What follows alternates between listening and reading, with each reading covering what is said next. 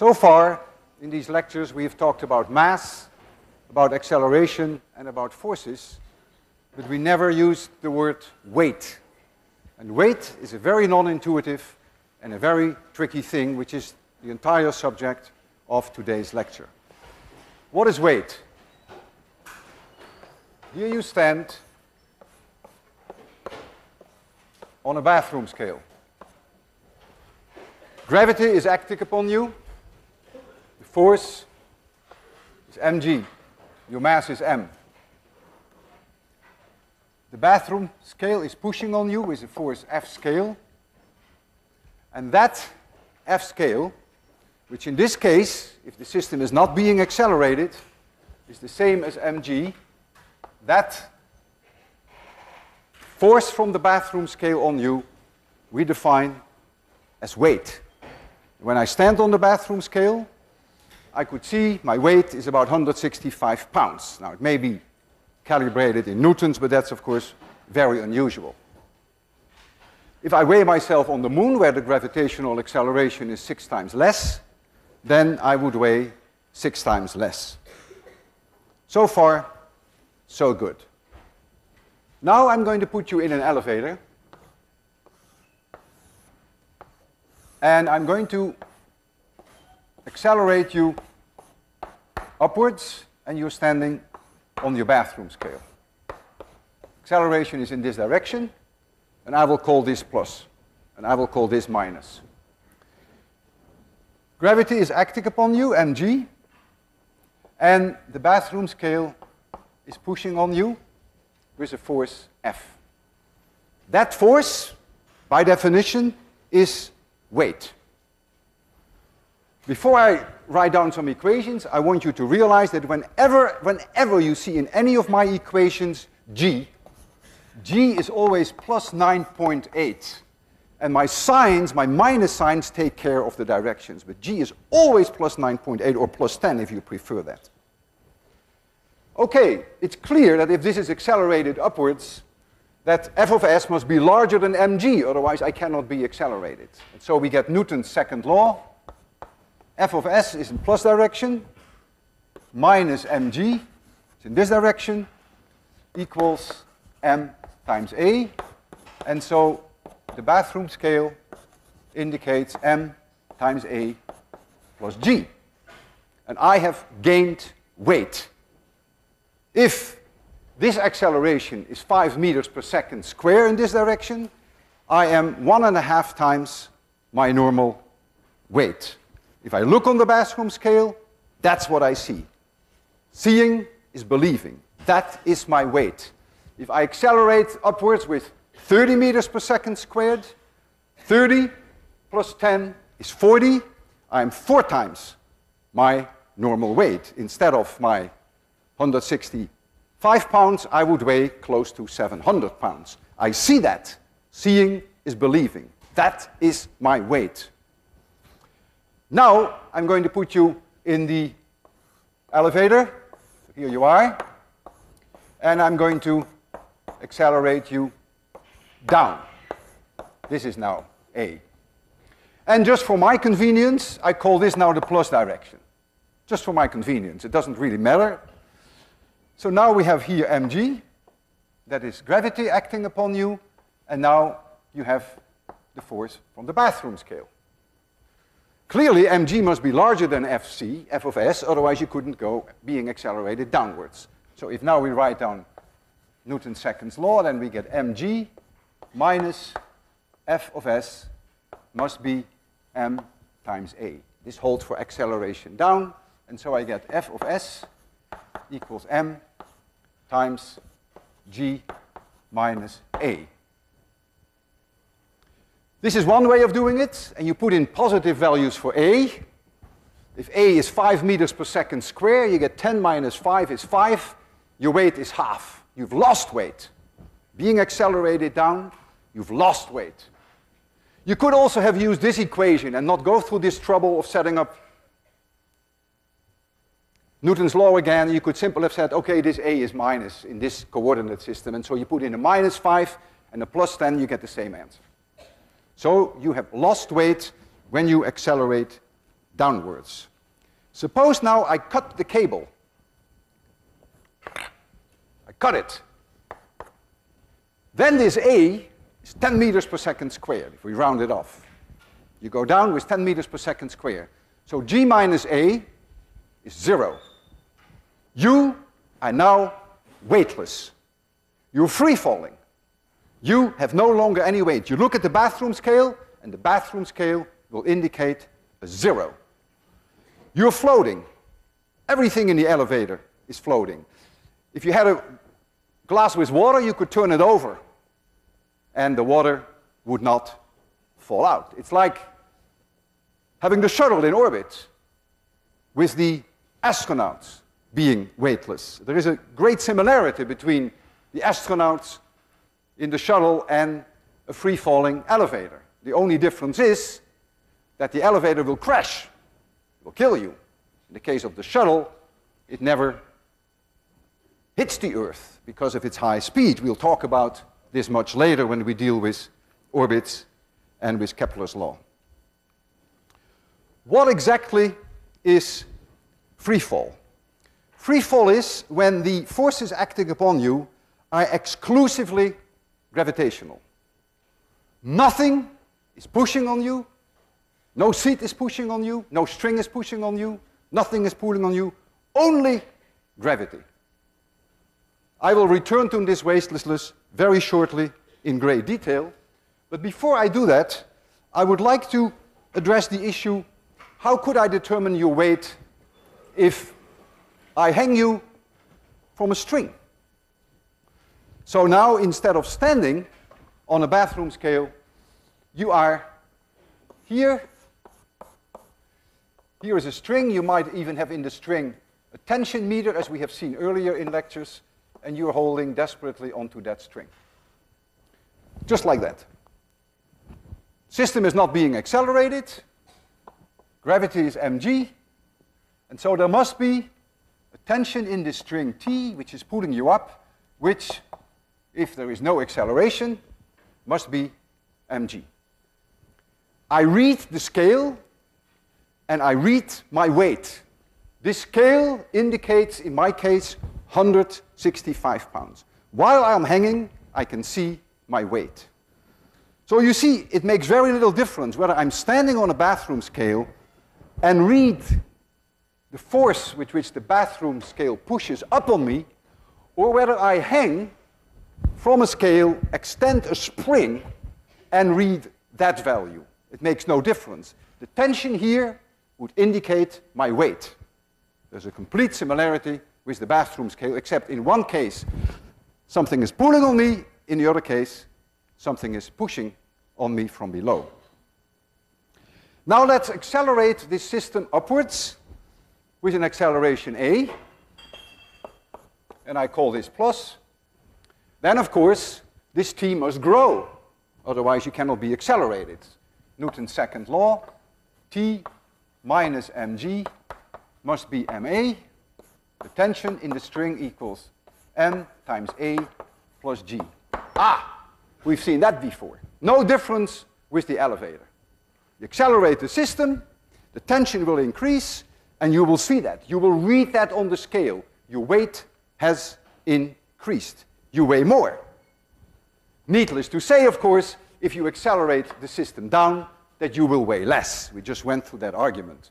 And if I cut the cable completely, you go into free fall, T will go to 0. A become minus 10, plus 10 is 0. You're in free fall, the scale reads 0, you are completely weightless. If we accept the idea of weight being indicated by the tension in a string, then there is a very interesting consequence of that.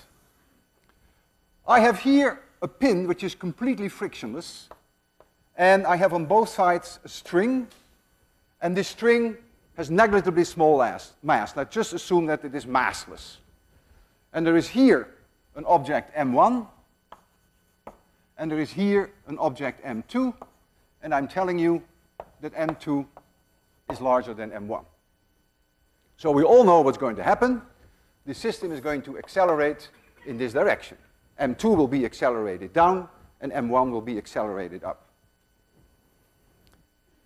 What comes now is important, that you grasp that. I claim that the tension on the left side must be the same as the tension in this string on the right side.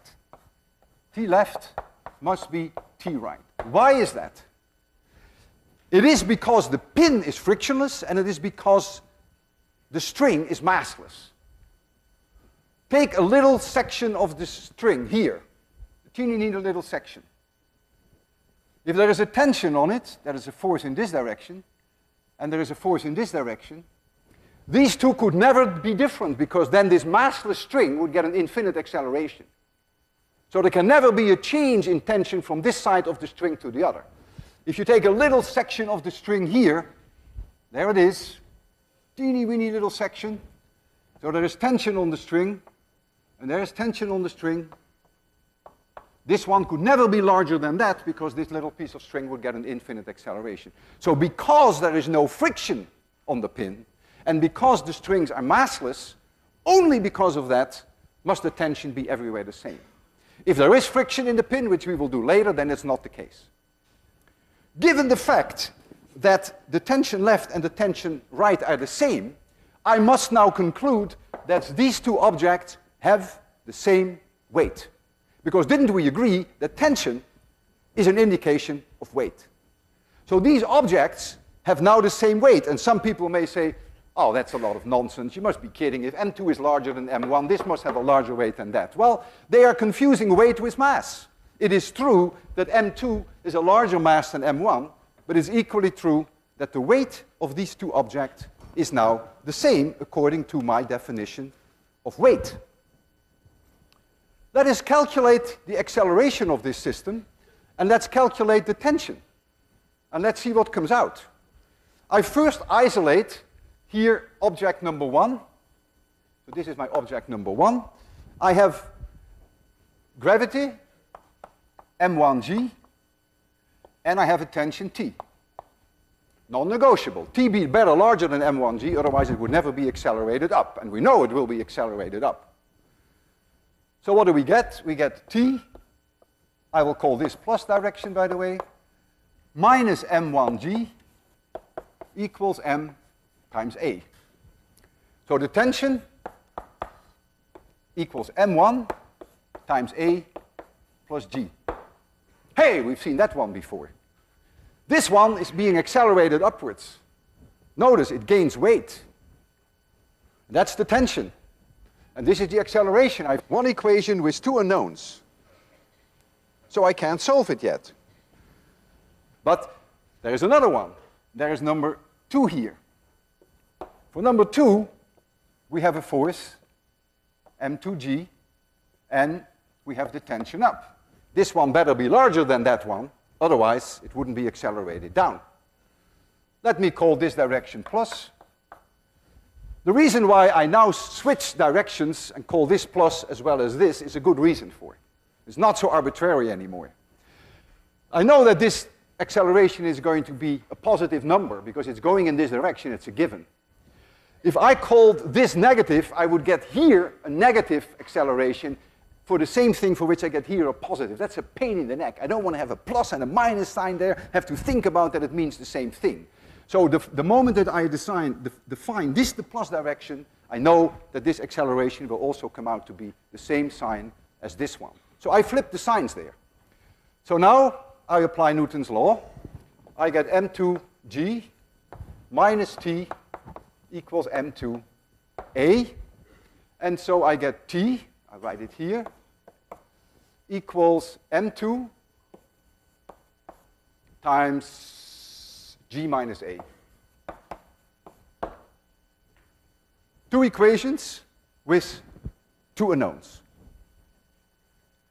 Well, that shouldn't be so hard to solve these two equations. You can immediately eliminate t, by the way. If you add this one with this one, you're ready. I call this equation 1, and you call this equation 2.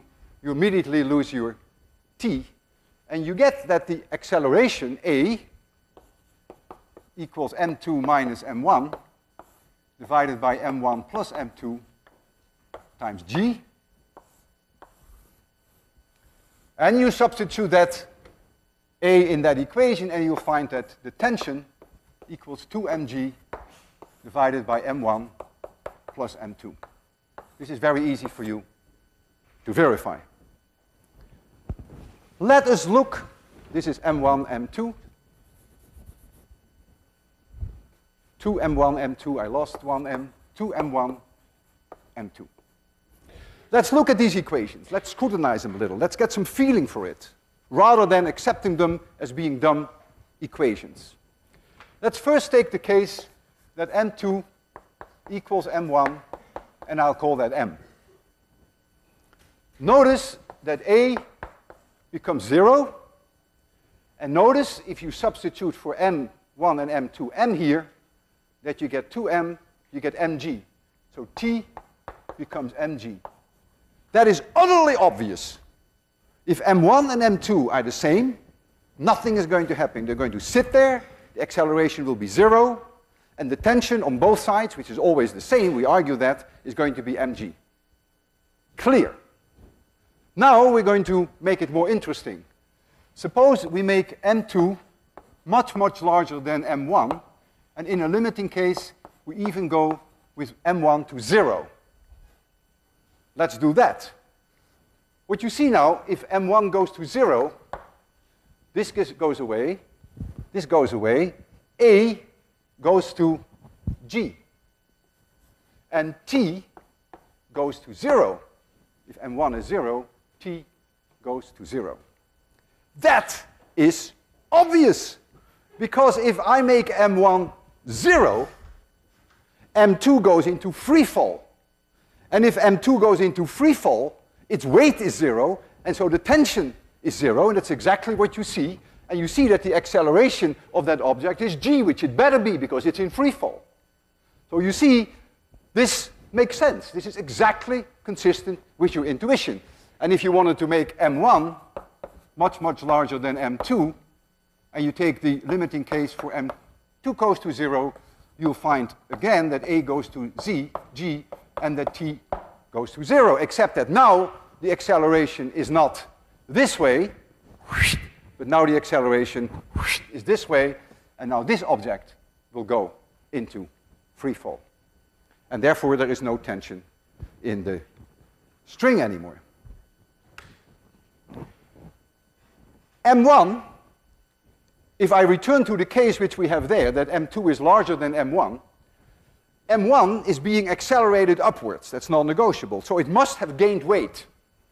m2 is being accelerated down. So it must have lost weight. It's just like being in an elevator. There's no difference. They each weigh the same. One loses weight, the other gains weight. They each weigh the same. And so I can make the prediction that if this is m2g, which was its original weight, and this now is the new weight, t, that m2g must be larger than t. m1 gains weight, so t must be larger than m1g. m2 loses weight, so t must be smaller than m2g. That's my prediction. It has to be. And I can show you that with some easy numbers. Let m1 be 1.1 kilograms, and let m2 be 1.25 kilograms. Frictionless system, and the string has a negligible mass. What is the acceleration, A, of the system? I get m2 minus m1, that is 0.15, divided by the sum, which is 2.35, and that is approximately 0.064 g. Approximately 0.064 g. It's about 1/16 of the gravitational acceleration. So it's a very modest acceleration. What is the tension? Well, I substitute my numbers for m1 and m2 in there. You can take for g 10 if you like that. And you will find that the tension equals 1.17 g. And now, look at what I predicted. They both weigh 1.17 g. That's non-negotiable. That is my definition of weight. The tension in both sides is the same. That's my definition of weight. This is their weight. This one had a weight 1.25 g without being accelerated. You see, it has lost weight because it accelerated down. This one had a weight of 1.1 g. You see, it has gained weight because it's accelerated up. So you see, the whole picture ties together very neatly, and it's important that you look at it that way. I now want to return to the idea of complete weightlessness. And I want to remind you a few lectures ago how I was swinging you at the end of a string in the vertical. I was swinging you like this. And I was swinging a bucket of water like this. And I want to return to that. I want to look at you when you are at the bottom of your circle and when you are at the very top of that circle. You go around a circle which has radius r. Here is that circle.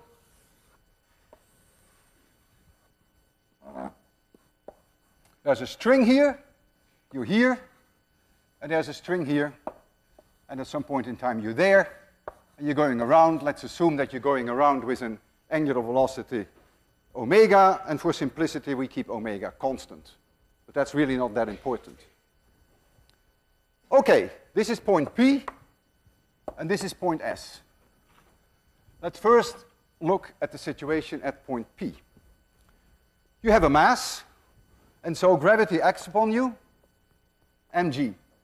There is tension in the string, T. There must be, this is non-negotiable, a centripetal acceleration upwards. Otherwise, you could never do this. Remember from the uniform circular motion. So there must be here a centripetal acceleration which is omega squared r, or if you prefer, v squared divided by r, if v is the speed, tangential speed at that point. It must be there.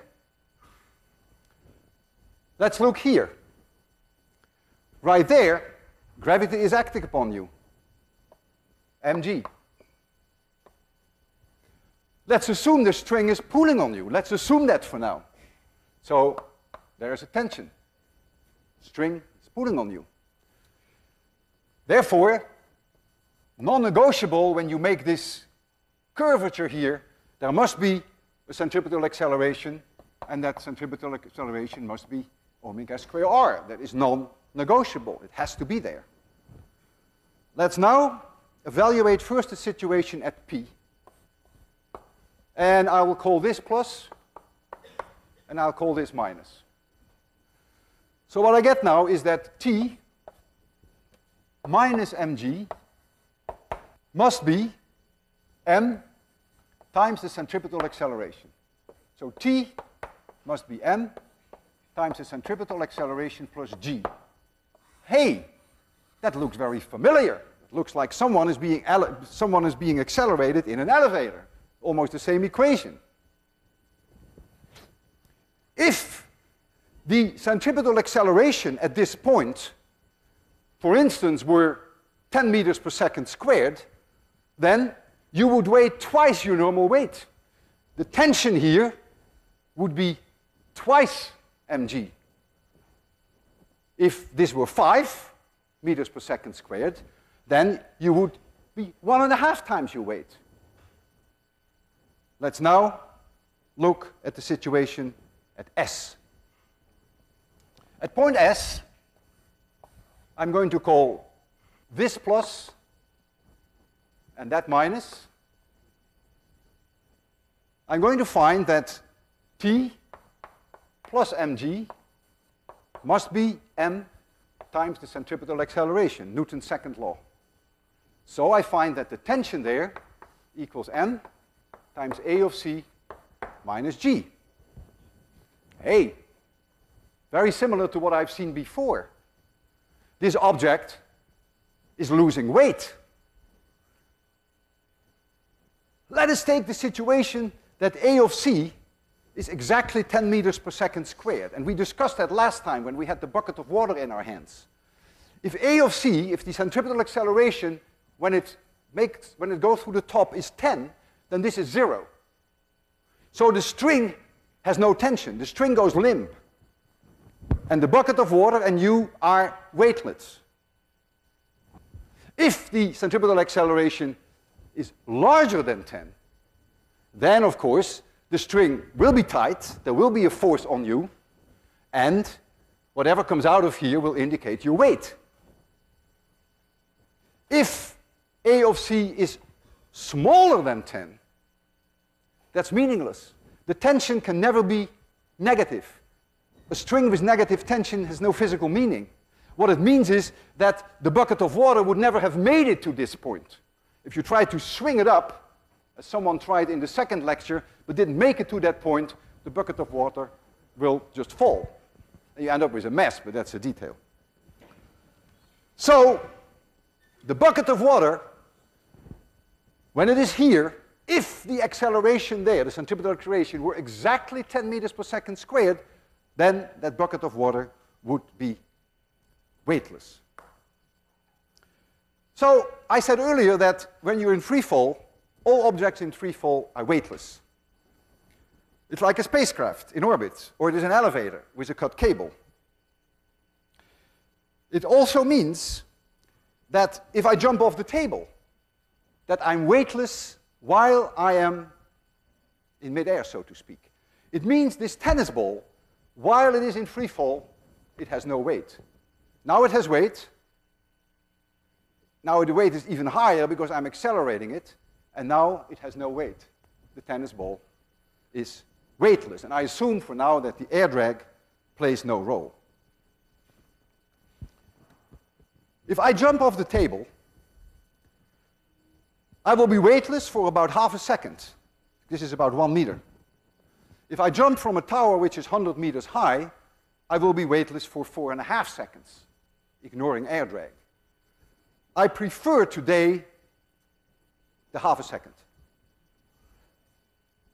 I'm going to jump off this table with this water in my hand. And I'm going to tell you how I can convince you that as I jump, that I will indeed be weightless. Here is the bottle. There's a gravitational force on the bottle. My hands are pushing up on this bottle. My hands are being a bathroom scale. I feel in my muscles the need to push up. In fact, I might even be able to estimate the weight, playing the role of a bathroom scale. It's a gallon of water. That's about 9 pounds. Now my own body, gravity is acting upon me, but I'm being pushed up right there. Suppose we jumped. There would be no pushing from me on the bottle anymore, no pushing there on me at the table. Only gravitation would act upon us, and we would be weightless. How can I show you that we are weightless? Well, if I don't have to use my muscles to push on this bottle upwards, I might as well lower my hands a little bit during this free fall. And you will see that the bottle will just stay above my hands without my having to push up. Therefore, being the bathroom scale, I no longer have to push on it. My muscles don't feel anything, and the bottle is therefore weightless. The bottle is weightless when we jump, I am weightless, and even this bagel is weightless. We're all weightless during half a second. There is no such thing in physics as a free lunch. You have to pay a price for this half a second of weightlessness. What happens when I hit the floor? I hit the floor with this velocity in this direction, which is about 5 meters per second. You can calculate that. But a little later, I've come to a stop. That means during the impact, there must be an acceleration upwards. Otherwise, my velocity in this direction could never become 0. Therefore, I will weigh more during this impact. There's an acceleration in this direction. The 5 meters per second goes to 0. If I make the assumption that it takes 0.2 of a second, that's a very rough guess, this impact time, then the average acceleration will be 5 meters per second divided by 0.2. That is 25 meters per second squared. That means the acceleration upwards is 2.5 g. That means I will weigh 3.5 times more. Remember, it is a plus g. So a is 2.5 g up, plus the g that we already have. That makes it 3.5 g. So instead of weighing 165 pounds, I weigh close to 600 pounds for 2 cents of a second. So we get 4 phases. Right now, I'm my normal weight if I stand on a bathroom scale. I jump for half a second, weightless. Hit the floor for about 2/10 of a second, maybe close to 600 pounds. And then after that, I will have my normal weight again. Now, you're going to have only half a second to see that this bottle, as I jump, is floating above my hands. I will pull my hands off. So you will see that I no longer have to push it. That means it's weightless. If you're ready, I'm ready. 3, 2, 1, 0. Did you see it floating above my hands? We were both weightless. Now, I have been thinking about this for a long, long time. I have been thinking whether perhaps this could not be shown in a more dramatic way, perhaps even a more convincing way. And so I thought of the idea of putting a bathroom scale under my feet, tying it very loosely so that it wouldn't fall off when I jump. And then show you that while I'm half a second in free fall, that the bathroom scale indeed indicates 0. And don't think that I haven't tried it. I have tried it many times with many bathroom scales. I made many jumps. There's a problem. And the problem is the bathroom scales that you buy, that you normally get commercially, they indeed want to go to 0. It takes them a long time. They have a lot of inertia. Their response time is slow. But even if they make it to 0 by the time you hit the floor, then immediately the weight increases because you hit the floor and your weight comes up by 3.5 times. So it begins to swing back and forth and it becomes completely chaotic and you can no longer see what's happening. And it just so happened that about 6 months ago, Dave, I had dinner with Professor Dave Trumper. And I explained it to him, that it's just unfortunate that you can never really show it, that you jump off the table, have a bathroom scale under you, and see that weight go down to 0 when you're in free fall. And he said, duck soup, I can do that. He says, I can make you a scale which has a response time of maybe 10 milliseconds. So when you jump off the table, in 10 milliseconds, you will see that thing go down to 0. And he delivered. He came through. He built this wonderful device, which he and I are going to demonstrate to you. Let me first give you some reasonable light for this. And I would like to show you on the scale there what this scale that he built is indicating. Here is the scale. I have it in my hands. And on top of this scale is a little platform, just like on your scale. This platform weighs 4.5 pounds. And you can see that. It says about 4.5. Now you will say, I wouldn't want that kind of a bathroom scale. I mean, if I want to see my bathroom scale, I want to see a 0 before I want to go up. I'm heavy enough all by myself. I don't want to get another 4.5 pounds. The manufacturer has simply zeroed that scale for you. But obviously also your bathroom scale has a cover on it. Once you have seen these demonstrations, you will be able to answer for yourself why we don't zero this, why we really leave this to be 4.5. That's the actual mass which is on top of the spring. Well, it's not really a spring, it is a pressure gauge, but think of it as a spring. 4.5 pounds. Here we have a weight which is a barbell weight, which is 10 pounds. Is this from one of your children, Dave? Or you're doing it yourself? 10 pounds. We put it on top here. What do you see? Roughly 14.5 pounds. All right, we're going to tape it down.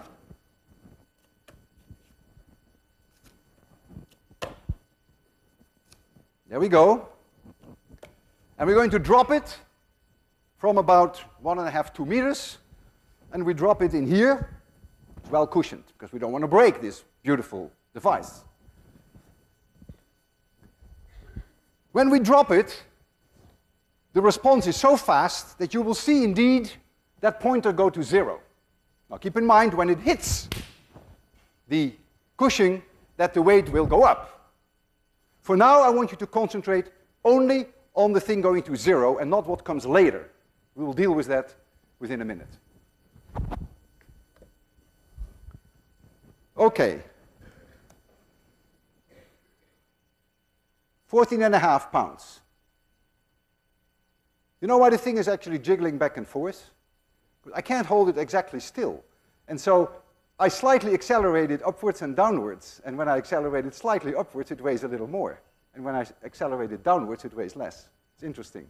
You can see I'm nervous. Here, that's my nervous tension meter there. Okay, we're ready? Don't look at me now. Look at that pointer. 3, 2, 1, 0.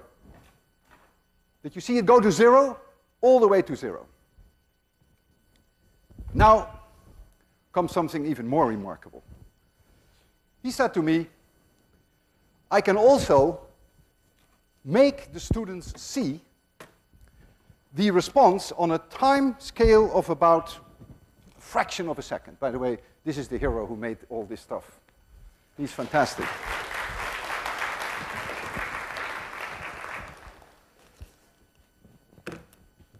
He can show you the weight on an electronic scale, and this weight you will see as a function of time.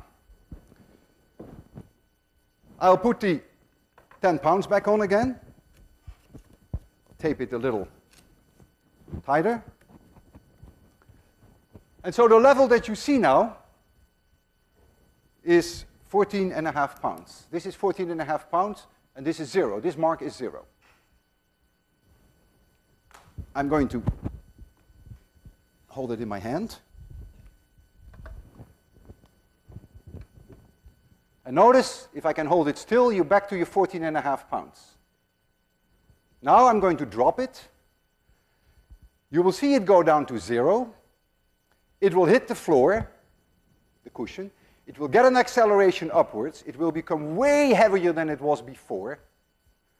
And then it will even be bounced back up in the air. It goes again into free fall. We will freeze that for you, and we will be able to analyze it then after it all happens. So, 14.5 pounds, 3, 2, 1, 0. And now Professor Trumper is freezing it for you. Now look at this. Look at this incredible picture. I mean, this is truly an eye-opener for me when I saw it. The physics in here is unbelievable. Here is your 14.5 pounds. Tick marks from here to here are half a second. It was half a second in free fall, and it goes to 0. Has no weight. Now it hits the floor, the cushion, and its weight goes up in something like 1/10 of a second. Look, this is about 1, 2, 3. It's about 3.5 times its weight now. So the 14.5 has to be multiplied by 3.5 or 4, which is exactly what we predicted, that it would be much higher. But now it bounces off because it's a very nice cushion. It throws it back up. So it goes back into the air, so it goes immediately to weightlessness again. And then it oscillates back and forth. And then here, you would expect that this level 14.5 pounds would be the same as this. And the only reason why that's not the case, there is a little cable that fell with it, which is pushing a little bit up on the upper disk that is there. So it's making it a little lighter. Isn't it incredible? You see here in front of you the weightlessness, and you see the extra weight when it hits, and again followed by weightlessness. Dave, A+, you passed the course. There is a great interest in doing experiments under weightless conditions.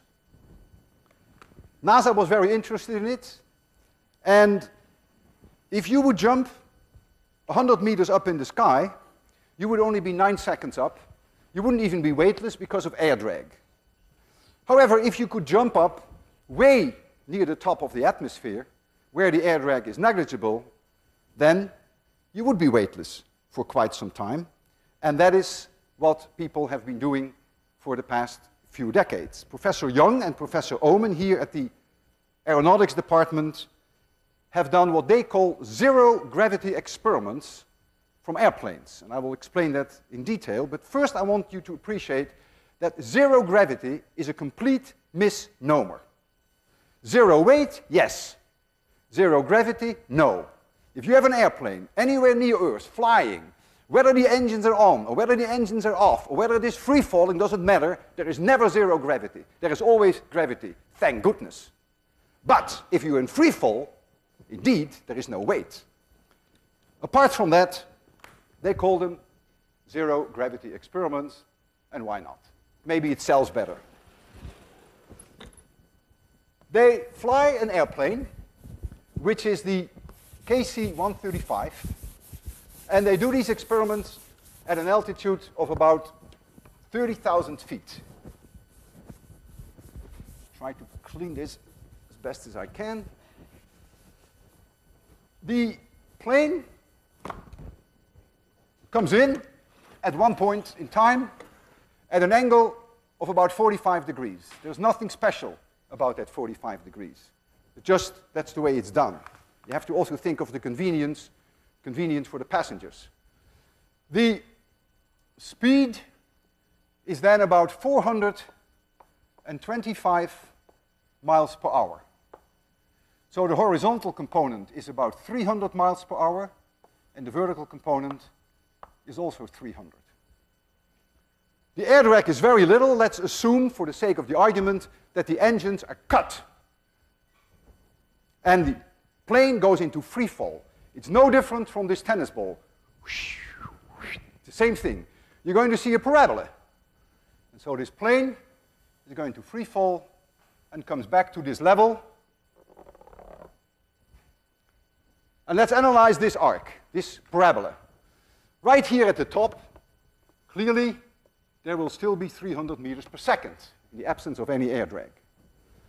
You should be able to calculate with all the tools that you have available how high this goes from this level.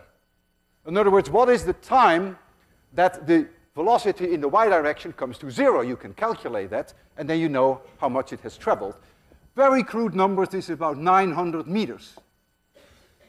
And it will take about 15 seconds to reach this point, so it will take about 30 seconds to go from here to here. And in those 30 seconds, the horizontal displacement is about 3.5 kilometers. And all these numbers you should be able to confirm. Right here, the engines are restarted. During this free fall, everyone in the airplane is weightless, including the airplane itself. Now the engines start, and the engine is the plane is going to pull up, goes into this phase, and then the plane flies horizontally for a while. During this phase, as we just discussed, it's like hitting the floor. You need an acceleration in this direction. There will be weight increase. So there is here an acceleration upwards. And during this time, very roughly, people have about twice the weight. And then here they have again normal weight, and then the plane pulls up again, and here it goes and repeats the whole thing, again going into free fall. So again here, people have more than their normal weight. Zero weight, more than normal weight, more than normal weight, free fall. And the whole cycle takes about 90 seconds. You can imagine that it's very important when you are here in free fall, when you have no weight, that when your weight comes back and your weight doubles, and Professor Omen told me that this change from 0 to twice your weight takes less than a second, that you better know where your feet are and where your head is. Because if your head is down and you all of a sudden double your weight, you crush your skull. So you have to be sure that you're standing straight up in the plane when your weight begins to double, and we will see that very shortly, how that works. I want to show you first some slides from these experiments. So here you see the situation that we just described. Let us start here. That is where I started with you. The plane turns the engines off. This is the parabola. Here, the engines are restarted. This is the free fall period. This is about 30 seconds. The engines is restarted, and during this time, there is an acceleration upwards. And they call it a 2g peak. Well, they really mean 1g. What they really mean that my weight doubles. They call that 2g. But of course, they call this 0g, which is equally incorrect. It's not 0g. You have no weight. This is weightless. Here your weight is double. Here your weight is normal. Here your weight roughly doubles, and you go into another free fall period. And the cycle from here to here is about 90 seconds. Now, the irony has it that the reason why these flights are done is to study motion sickness under weightless conditions. Astronauts were complaining about motion sickness.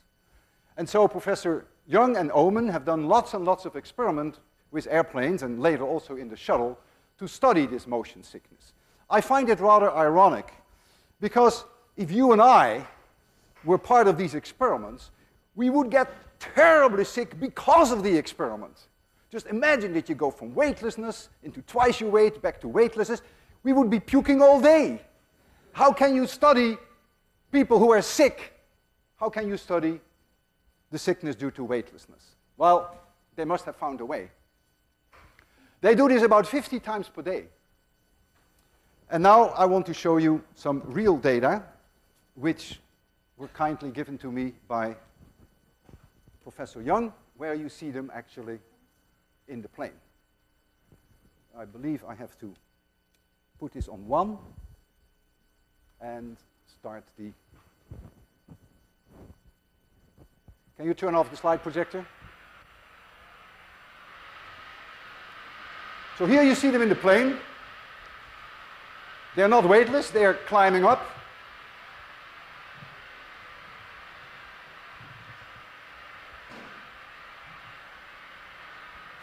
I think this is Professor Young. Guy's lying on the floor, must be a bit tired. The light will shortly go on. And when the light goes on, that's an indication that the weightlessness is coming up. Already went on. I must have missed it, I wasn't looking. And there they go into weightlessness. Here, this person is upside down here. You better get straight up before you weight doubles, because you crush into the floor.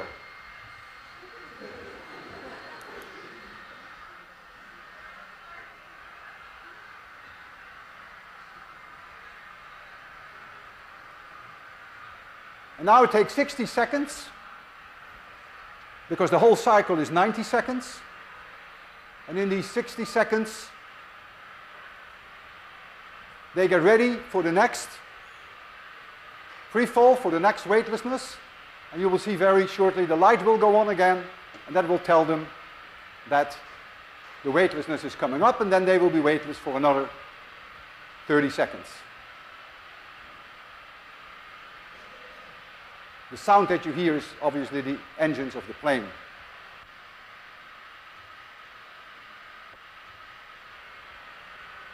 There you go. Light goes on, they get a warning, they take their headphones off, everything becomes weightless. They may not like that, and so they put their headphones on in a secure place. You see that here. Professor Young takes his off, and there they go again. Swimming in midair.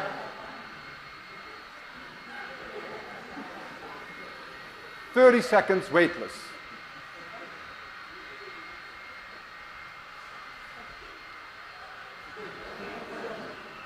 And the plane in which this happens,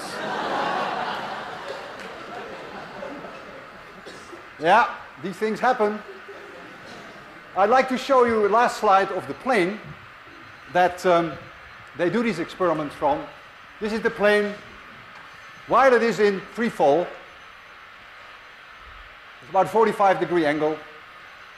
And these people have done a tremendous job in indeed making a major contribution to the air sickness, your weightlessness. All right, see you Friday.